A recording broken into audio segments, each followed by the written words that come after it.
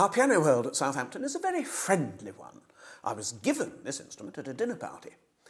It's a square piano built in London by Christopher Ganer in 1781, and people are always fascinated by the number of creatures that have to die to make one of these. Elephants, first of all, of course, for the ivory keys. Deer for the buckskin-covered hammers. For the dampers, only elk hide will do, because only elk get cold enough to have hide thick enough. And for the damper springs, the mighty whale. These are whalebone. Unfortunately, the strings are made of several different metals: iron, brass, copper, and then these wound ones in the base. And they all have different coefficients of expansion, so the piano goes out of tune in several different ways at once.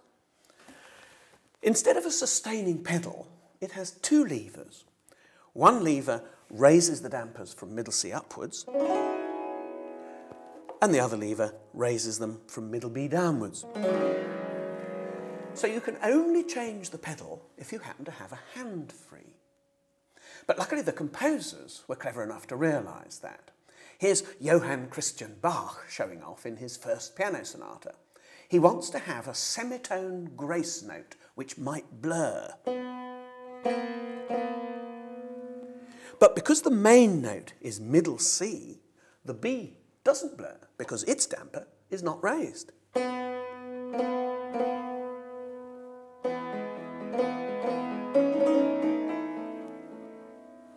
Best of all, it was this tiny instrument that inspired the world's first piano concertos, with an orchestra of just two violins and a cello, but real concertos nonetheless. One of the first recordings I made here at Southampton was of a selection of these concertos. The novelist Jane Austen had a Ganer square piano.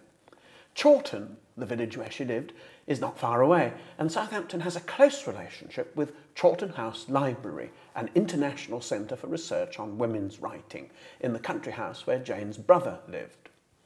In fact, we keep one of our early grand pianos at Chawton House, and our students often go over there to give concerts on it.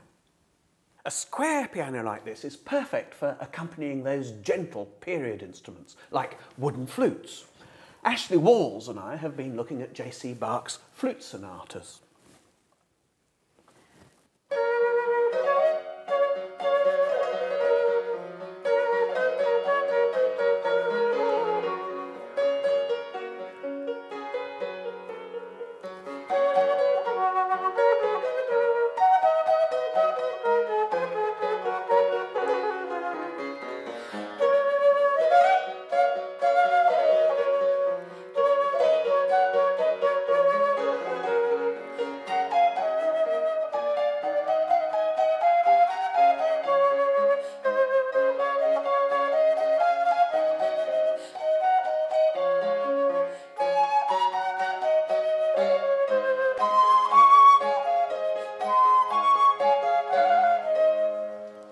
That's just one example of how our many historical keyboard instruments give Southampton staff and students the chance to explore unfamiliar musical worlds together.